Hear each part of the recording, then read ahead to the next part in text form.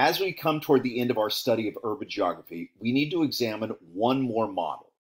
This is really a riff on the von Thunen model. Do you remember the von Thunen model? It's related to agriculture vis-a-vis the location of a city or a town. Take a look. Now, remember, intensive agriculture was closer and extensive agriculture was farther from the city.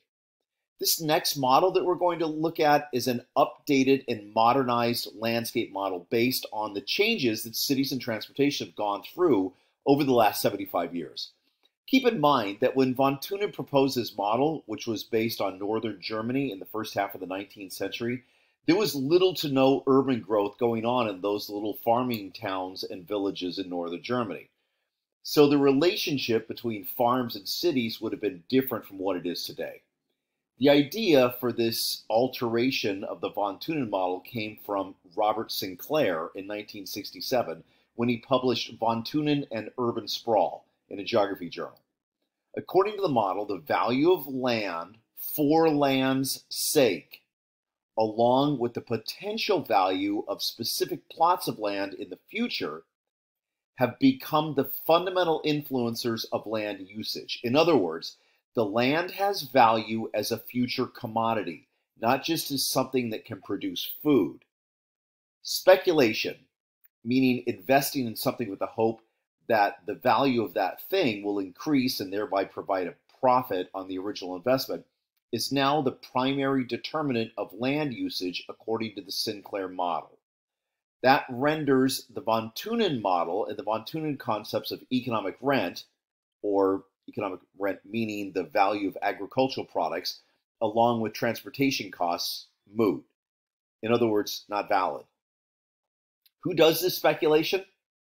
The landowners, the farmers, developers, middlemen and middlewomen, real estate agents, investors, all of these things. Ultimately, their goal is to subdivide the land and make a profit.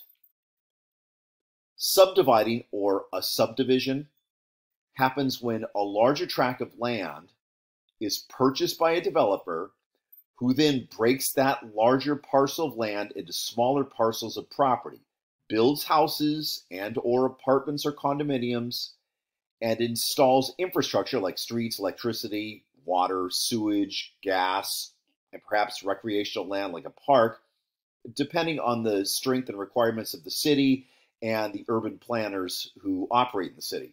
And then that developer sells each of these lots, the parcels, the houses, the apartments, the condos, to individual buyers. The land goes from being owned by one person, the farmer, to eventually, after it is developed and subdivided, to being owned by many people. Take a look at these diagrams. I know they're not great, okay, but just take a look at them. You can see that that big rectangle is either agricultural land or vacant land. Then it gets subdivided. And when it gets subdivided, it gets turned into houses, and in this case, a park. You can see it goes from one big plot of land that farming's going on to 16 houses and a park with streets and everything else that would go along with a modern division of the landscape. The von Thunen model concept of land use patterns, changing with distance from a city, are still valid. But according to Sinclair, instead of high-value intensive agriculture being located right next to the edges of the city, his research suggested that either extensive agriculture or vacant properties were located immediately outside of the last urban or suburban zone. I want to note that his research was focused on the Midwest, places like Iowa, Illinois, Indiana, the I's. If you look at our local area, Southern California was once a leading agricultural area in the United States. Think about it. There's an abundance of flat land. There's an abundance of fertile land. The climate is conducive to growing crops year-round. There are acceptable water resources, the Santa Ana, Los Angeles, and San Gabriel rivers, along with a lot of groundwater. And there's easy access to transportation on both the land and the sea.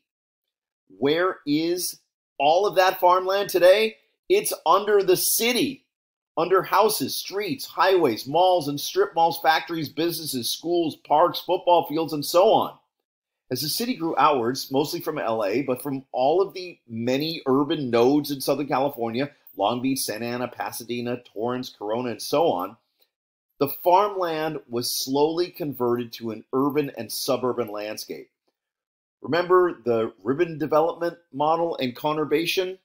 So there we have the city, and then we have each of these modes of transportation that lead out of the city.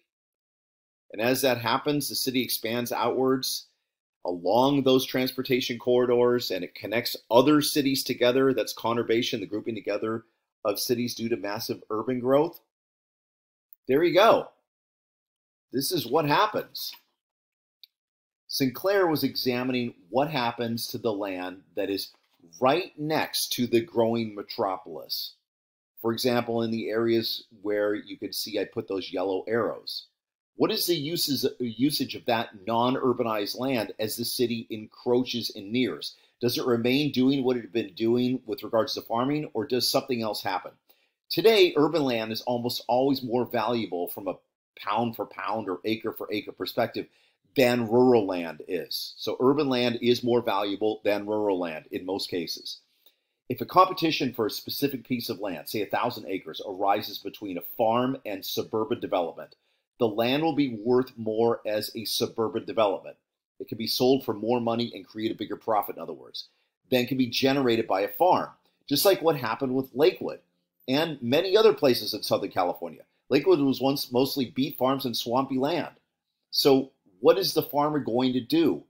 Sell the land to the developer, who will then subdivide the land, build houses, and then sell those houses. Meanwhile, the farmer, that's right, meanwhile, the farmer, if he, she, they wants to continue to farm, moves farther away from the city, buys land where it's cheaper, keeps the profit from the sale of the original farm, and goes back to farming, probably waiting for a similar scenario to play out again.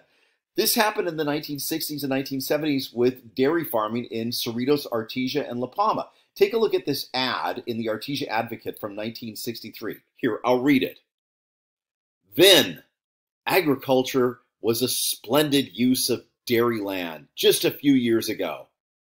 Now, today, your Dairy Valley property can be profitably sold and highly developed if it is properly rezoned.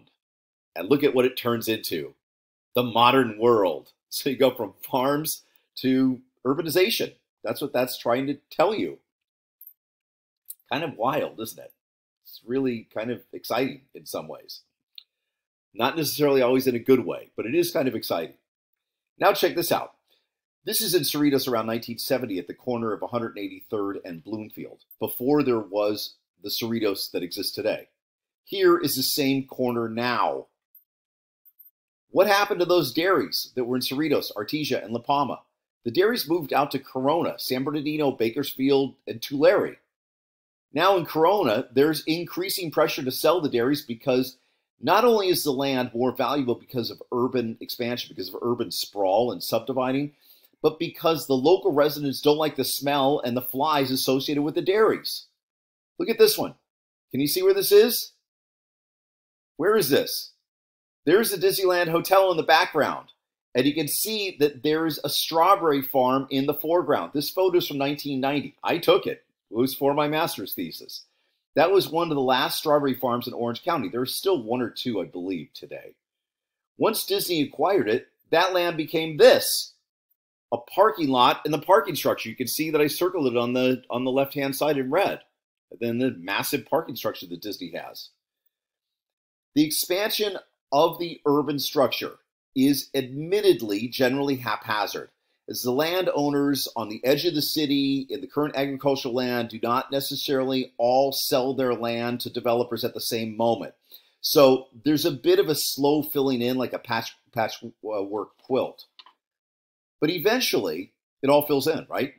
According to the Sinclair model, a farmer at a distance from the city that is great enough so that the land is not likely to be encroached upon in the near future would be more likely to be willing to engage in the costs associated with intensive agriculture. Lots of capital and or lots of human investment, but lots of or high valued agricultural produce on the land because it remains cost effective at a distance.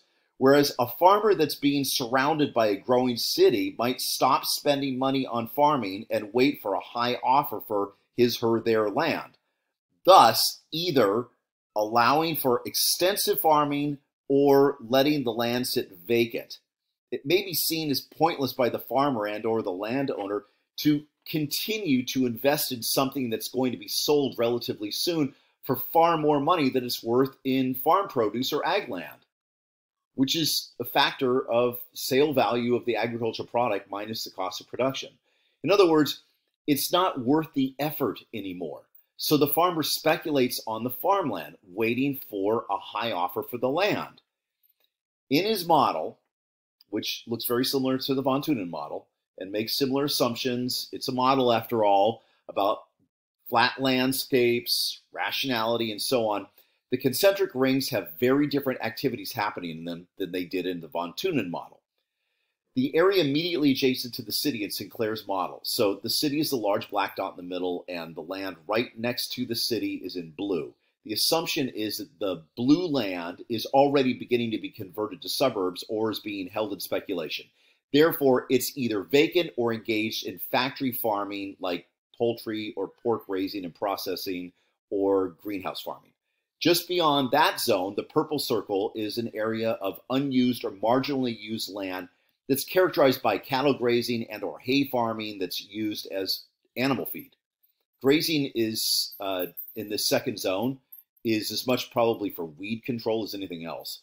The third ring from the city, the third ring out from the city, the cream-colored ring on this model, is land that's understood by the owner to be in line for subdivision and development in the near future and is used for moderately low-cost extensive farming and grazing. Dairy farming and other intensive forms of agriculture are in the fourth ring, the bronze color on our version of the Sinclair model. There's a realization that the urbanization is coming, but not anytime soon.